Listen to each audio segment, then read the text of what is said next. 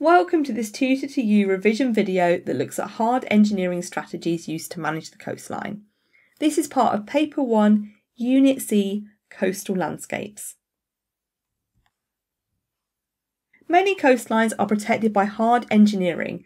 This is when structures are built to either stop flooding, to reduce erosion, or to do both. Hard engineering strategies are expensive, so are only used in areas where the land is deemed economically valuable, such as tourist resorts. These methods are popular with home and business owners as they offer effective protection from the sea. But they are also often seen as a bit of an eyesore as they don't look particularly natural. Hard engineering strategies include sea walls, groynes, rock armour and gabions. Let's start off by thinking about sea walls. Sea walls are barriers made of concrete that stop the waves from reaching the land behind.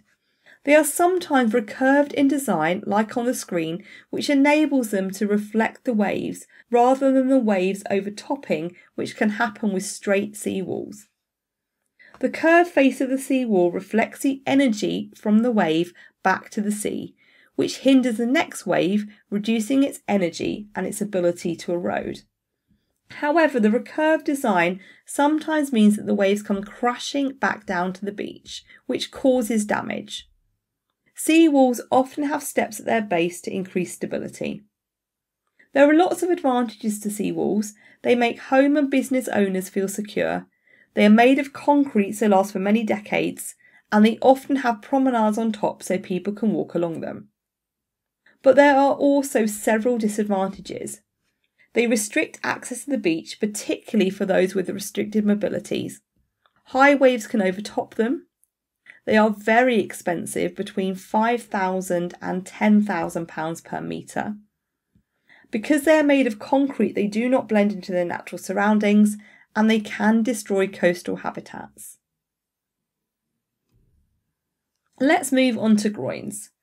Groynes are fence-like structures that are built at right angles to the coastline, and they are usually spaced about 50 metres apart. They are often made from wood, but they can be made from concrete or piles of rock, which do last longer. The purpose of groynes is to trap the material transported by longshore drift to hold the beach in place. This is important for two reasons. Firstly, the larger the beach, the more effective it is at absorbing the wave's energy, so less erosion will take place. And secondly, wide beaches are good for tourism, so they are a valuable asset for the local economy. The advantages of groyne are that they are cheaper than many other defences, between £5,000 and £10,000 each.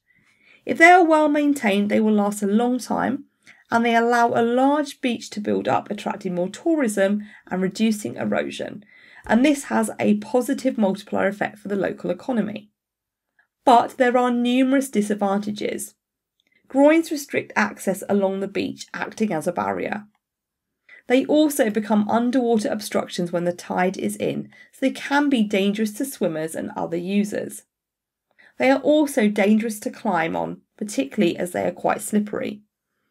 And they restrict the movement of sediment along the coastline, which is their primary purpose. However, this can starve beaches further along the coast, increasing their rates of erosion. They can also be very ineffective in storm conditions, and wooden groynes rot quickly without regular maintenance. Finally, many of us consider them to be unattractive. The third hard engineering strategy that we are going to look at is rock armour. Rock armour consists of huge boulders, usually made out of granite, that are placed at the base of a cliff. These boulders are heavy enough not to be moved by waves. They reduce the erosive power of the waves by forcing the water to enter all the little gaps between the boulders, which dissipates their energy. So by the time they reach the actual cliff face, they are very weak. This means they cause far less scouring of the base. They are also sometimes used at the base of a seawall for reinforcement. Rock armour is also known as riprap. There are lots of advantages to using rock armour. It is cheaper than some other methods. costing between £1,000 and £3,000 per metre. It is quicker and easier to build than other methods. It's also a long-lasting solution as the boulders are made out of granite so they will not erode. And it can be used to reinforce other sea defences, which increases their longevity. But of course there are disadvantages. Rock armour can cause access issues on the beach, and it is dangerous to climb on as it can be slippery. Rock armour can also disturb habitats when being installed, and they are considered ugly by many people as the rocks generally don't blend in with the natural environment because they are made out of granite, which usually is not the same as the local geology. Rocks can also move in storm conditions, and finally litter becomes trapped in the gaps between the rocks, which can attract vermin such as rats. Our final hard engineering strategy is gabions. These are steel wire cages that are filled with stones and placed at the back of a beach. They work in a similar way to rock armour as the water enters the cage and starts to go between the pebbles, dissipating the wave's energy so less erosion occurs. Gabions are often placed at the cliff base and planted with vegetation to make the cliff more stable, reducing the risk of a landslide.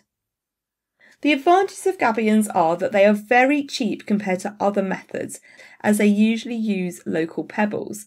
This makes them around less than £250 per metre. They are also very quick and easy to construct and will last around 20 years. Because they use local materials, they blend into their surroundings better than many other strategies. And over time they can be colonised by vegetation, which makes them blend in even further.